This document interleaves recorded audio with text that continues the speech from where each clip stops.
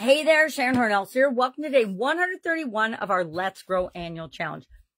Today we are talking about, and this whole month we're focusing on mental growth, but we're going through the SOAP framework with the area we decided yesterday of mental growth, a challenge area we wanted to improve.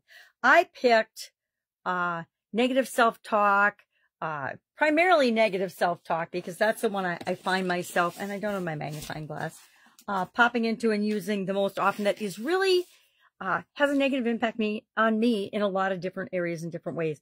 And so I like to say I want to get rid of it once and for all, knowing full well that chances are this will just be a continuous process and step of continuous improvement.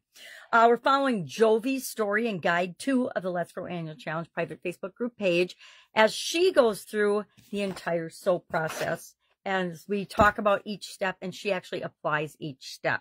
She's doing work-related mental topics in the area of time management, procrastination, and things like that. And procrastination is a mindset thing, right? It's a mental thing. It's a mental growth area that we can all improve. We reduce our procrastination if we set, and there's lots of ways we're going to go about doing it. She's going to go about doing that. And there's ways I will share that I'm going to go about applying this SOAP framework to negative self-talk, or not being good enough, or judging ourselves, or comparing ourselves to others. It's all a kind of a lower self-esteem thing, which we're going to talk about a lot in the area in the month of self-confidence. But for today, we're going to identify what is our current story. What is the story we're telling ourselves with respect to the area that we've selected to work on? So what kind of negative self-talk am I using? What kind of environments and when am I using it? What excuses am I making to myself that it's okay to do that? And then what is my desired story? What do I want my self-talk to be like? What do I want my reaction and my not comparing myself to others? How do I flip that switch? That's what we'll do through the rest of the process, but that's my personal area of improvement.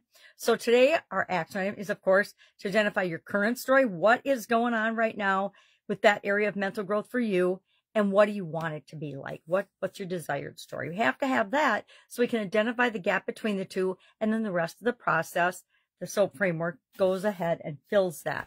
Got all my little SOAP framework things here, the things I used over the last 4 years teaching this, because it's such a powerful tool to have in our subconscious and in our toolbox to deal with any changes, challenges, setbacks, problems, etc. All right. Again, Jovi Story Guide 2, a little write-up in Guide 2 for Step 1S, Story of the SOAP process. Any questions? You know what to do. Hit me up and ask. Otherwise, have an awesome day, and I will, of course, be with you tomorrow. Bye.